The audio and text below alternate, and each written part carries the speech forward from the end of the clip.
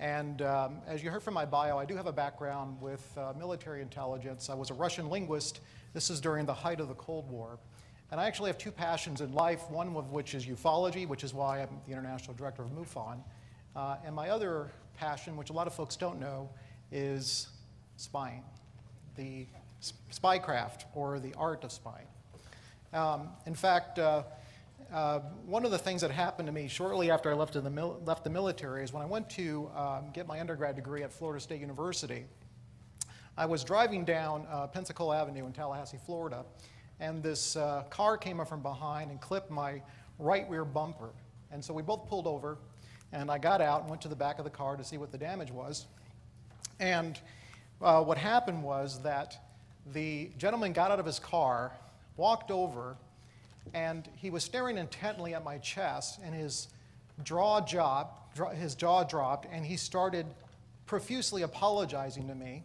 And as he started to talk, I could detect that he had a Russian accent. And I wondered, why does he look so fearful? And I looked down, and I was wearing my KGB t-shirt. It had the KGB emblem. It said Komitet Государственной Безопасности, which means KGB in Russian, and he was horrified. Now, I assured him that I was just a young, poor college student, that I did not belong to the KGB, that I did have a background in military intelligence. He was very thankful, and we exchanged phone numbers. So that was an interesting story. If I could get my presentation up, thank you. So what I'm going to talk about today is Russian espionage and UFOs, the relationship between the two.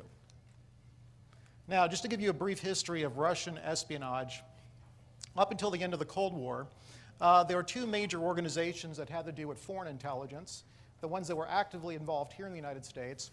We have all the different variations of the Foreign Intelligence Service, which was originally as a Cheka and then became, over the years, a number of different acronyms, but eventually became the Soviet KGB. Also active here in the United States was the GRU, which was Soviet intelligence, military intelligence. There are the emblems for both of those organizations. I find the one for the GRU fairly interesting, and I wonder if the citizens of Gotham City ever knew that Bruce Wayne was a GRU agent. Yeah, very interesting.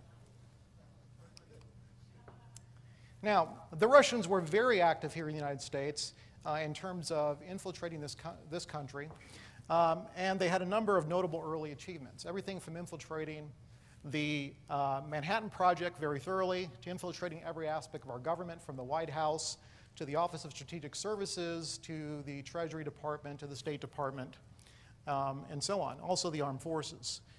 Now, what happened was that we knew that the Russians were active here. We knew because in 1945, there was a Canadian cipher clerk in Canada that defected, Igor Gauzenko, and he let the Canadians know, who then told us that there were a number of different spy rings operating within the United States. But at the same time, we were actively breaking the Soviet diplomatic code under a project known as the Venona Project. How many of you have heard of the Venona Project? Okay, a lot of you may not have heard of it because it was only declassified very much later. This was right after during the later years of the war and right after the war. The Army Security Agency, which is the predecessor to the National Security Agency, was actively decoding the Soviet diplomatic code. And through those decodes, they were able to unmask a number of notable spies. Everyone from the Rosenbergs to the atomic spies, and some of the other spy rings that were active at the time.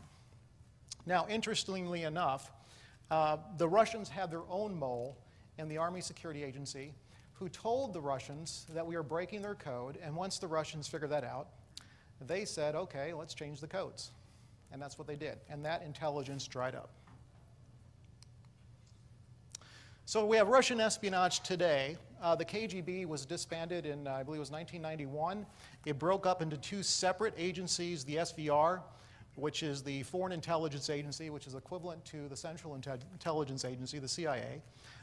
It's interesting that they named their directorates with these different letters.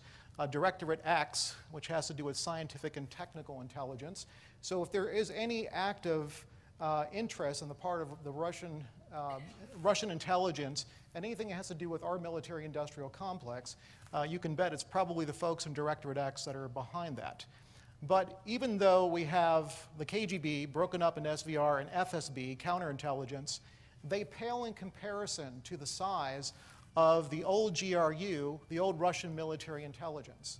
There are more Russian military intelligence spies on American soil than there are from the other two agencies.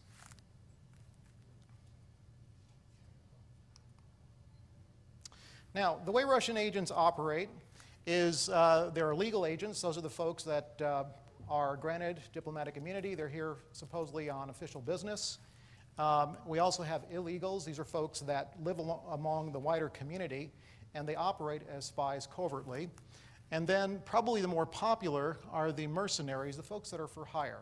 Now, if you guys remember over the past few years, some of these names, John Anthony Walker from the Navy, who was convicted of spying, Robert Hansen, who was an FBI mole, and we have Aldrich Ames, which infiltrated the CIA. So they're the more common type. So the big question in relation to UFOs is, why would Russian intelligence be interested in the UFO field? Well, it's actually fairly simple, especially with an organization like MUFON, which can be used as a form of intelligence for these various organizations. Now, this was a report that was filed August 3rd of 2007 on the MUFON website. It comes from a gentleman who said that he was on vacation in New Hogan Lake, California, one August afternoon, floating in his boat, and he looked up and he saw this strange aircraft. And he recognized it as probably military, but he didn't really know what type of aircraft it was. It was wedge-shaped in appearance. He was unable to tell how big it was. He could hear some noise, but he was also 60% deaf. And he took a single snapshot, and I'll show you that picture in just a second here.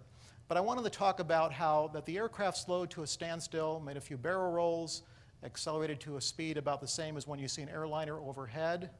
It was not an F-117 or a B-2. This gentleman obviously knew something about military aircraft because he had even recognized prior other aircraft like the Boeing Bird of Prey. And he said, okay, well, I think I'm calling this a UFO, even though it's not extraterrestrial. I think it's probably military. And this is the photo he submitted. Now, interestingly enough, the MUFON investigator that took on this case also works in the defense industry for a major aerospace contractor, and he recognized right away what that craft was. He recognized it as a classified military vehicle, commonly called the XOV, which is actually a two-stage to orbit transport. So we have this larger plane here that takes the smaller vehicle up to a very high altitude and then launches it into orbit.